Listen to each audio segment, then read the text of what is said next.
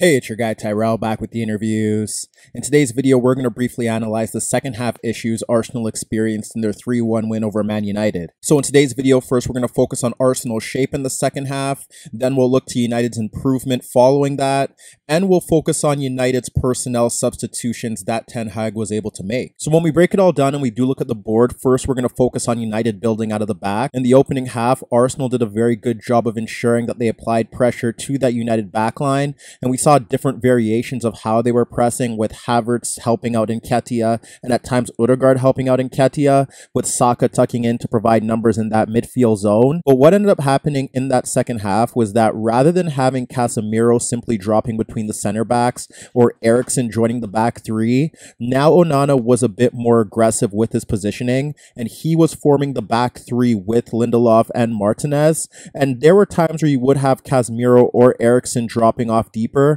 but for the most part, it was Casemiro holding his midfield position in the pivot. And there would be times where Eriksen would drop in towards the back line. And if not, they would still have 4v3 at the back with the fullbacks pushing forward. And now Arsenal had a problem because even though they had Havertz, Odegaard, and Nketiah pressing, there still was a spare man for United to play around. So what ended up happening was that now you ended up seeing more aggression from the center backs pushing forward. And in the early stages of that second half, United fairly did a good job of getting beyond that Arsenal front three press, and then they were able to get the center backs to push forward to play in towards the midfield zone. Initially, we witnessed Lindelof stepping forward, and he was able to play the ball in towards Antony, who dropped off deeper in a narrow position. And in the build-up to one of United's best chances from open play, it stemmed with Nketiah stepping towards Onana, and Onana simply playing the ball around him for Martinez, and that ended up seeing Martinez pushing forward near the halfway line and pulling Odegaard towards him before he played the ball in towards Eriksen, which ultimately led to a Rashford-Eriksen combination. And from there, Eriksen was able to find Bruno in a pocket of space in the midfield zone.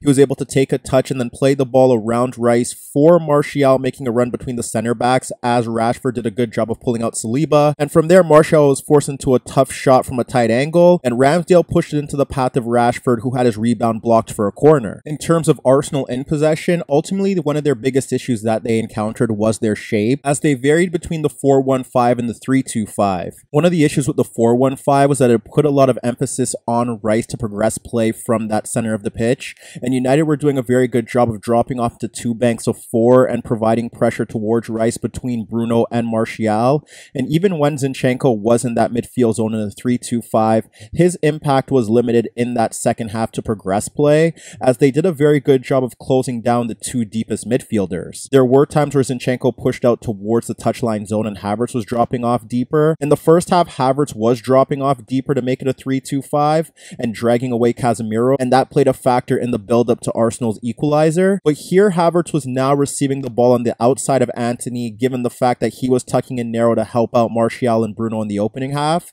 And from there, Havertz was able to get on the ball freely, but Arsenal didn't really construct anything significant down that left-hand side through the movement of Zinchenko and Havertz and Martinelli in the second half and the final third. That is ultimately why perhaps Arteta wanted to move to a 4-1-5 with Zinchenko pushing forward down that left-hand side. It would provide Martinelli some help against Wan-Bissaka, who did a very good job against him. But there were spells in that second half where you had both Zinchenko and White pushing forward higher up the pitch, with White looking to make overlapping runs around Saka, or simply looking to join the attack to provide some rotation down the right-hand side with Odegaard and Saka, and leaving Rice in that central area, with Gabriel and Saliba now being forced to push forward to join the attack. The issue with White pushing forward to join Odegaard and Saka was that if Arsenal lost possession in the final third, there would be ample space for Rashford to break into in transition, and we witnessed that in the build-up to United's opener. And throughout that second half, one of the issues that Arsenal encountered was that if a center back was pushing forward or Rice was caught in that midfield zone,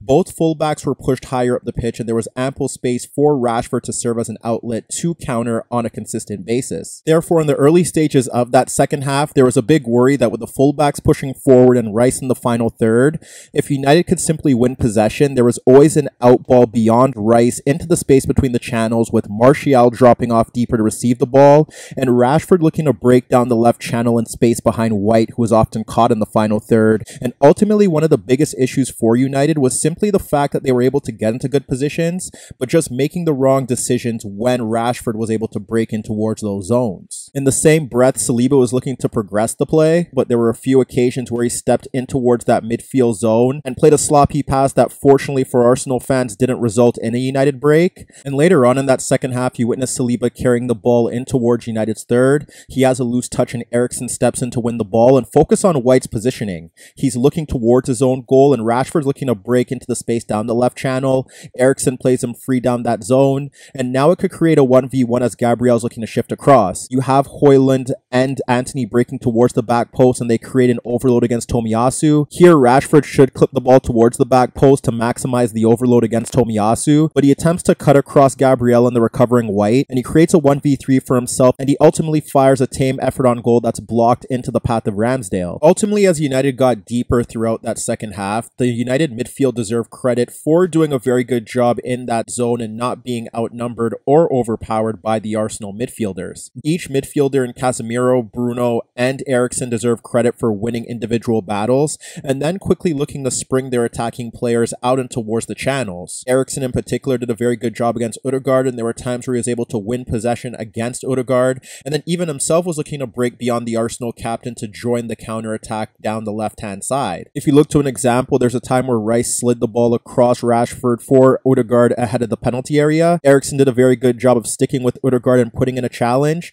and then eventually poking the ball away from Odegaard to ignite Martial down that left-hand side. From there, with White caught higher up the pitch, again he's facing his own goal, and Martial and Rashford are able to play around Rice and then allow Martial to break free down the left channel. And here Rashford carries the ball into the final third against Saliba, and as he slows down the play, he could quickly play the ball towards Bruno breaking towards Gabriel, but he gives Gabriel enough time to anticipate that pass, and when he attempts to play it into the path of Bruno, not only is the pass unsuccessful, but he gave Gabriel enough time to anticipate the pass and properly position himself to step in to win possession. Ten Hag's decision to bring on Højlund for Martial provided a new element of attack for United. He did a very good job of wrestling with the Arsenal center backs and making timely runs in towards the channels, and it presented a new threat of attack for United as well. Arsenal center backs were no longer easily winning aerial duels against Martial, and with Højlund, Arsenal were now facing issues by simply United throwing the ball in towards that zone.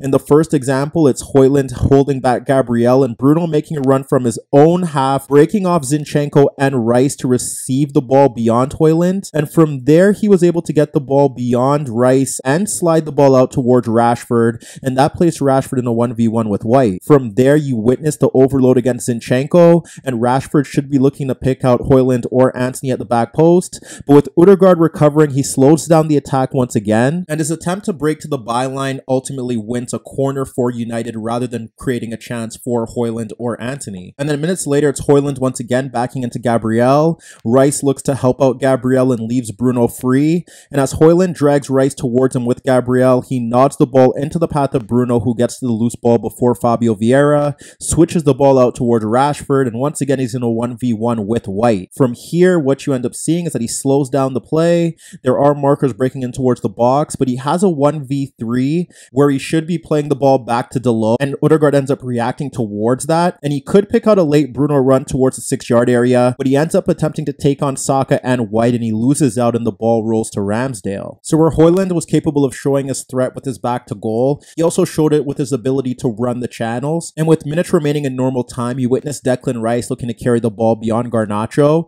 and as he carries into the final third, he has a bit of a heavy touch. Casemiro steps in and leaves Fabio Vieira. He wins the ball, and now you have Tomiyasu caught higher up the pitch in the midfield zone, and Højlund ends up making a run off of Gabriel's shoulder, and you could see that there's a lot of space for Casemiro to play the ball in towards Højlund, making the run off of Gabriel. From there, he's free to carry the ball in towards the penalty area. He's in a 1v1 against Gabriel, and that's where you see his confidence to take the ball across Gabriel and attempt to use his strength to get into a shooting position, but unfortunately for the striker, Gabriel makes a last-ditch tackle and Saliba's able to clean up. The second substitution that United weren't forced to make was bringing on Garnacho for Antony, and that provided more pace in the wider area but also a threat in behind. But here in the build-up to that opportunity, it was Gabriel Jesus receiving the ball in the midfield zone, Bruno tracking back to win possession, and that's where you see both fullbacks caught higher up the pitch. Eriksen can now play the ball to Bruno freely in that midfield zone, and from there focus on Garnacho. Once again, if you focus on White's positioning, he's facing his own goal, and from there, once Bruno receives the ball, he's playing it towards Højlund, who's facing the center backs, but Højlund does a very good job of receiving it with his back to goal and reacting immediately. He backheels it into the path of Casemiro joining the attack, and that's where you see Garnacho making the run off Rice, who dropped in towards the back line. And from there, what ends up happening is that Casemiro slides the ball across, Rice stepping for Garnacho, making the run between White and Gabriel, placing him in a position to finish beyond Ramsdale, but unfortunately for United, he slightly ran offside. So as you can see, despite Arsenal successfully claiming maximum points to keep pace with Man City,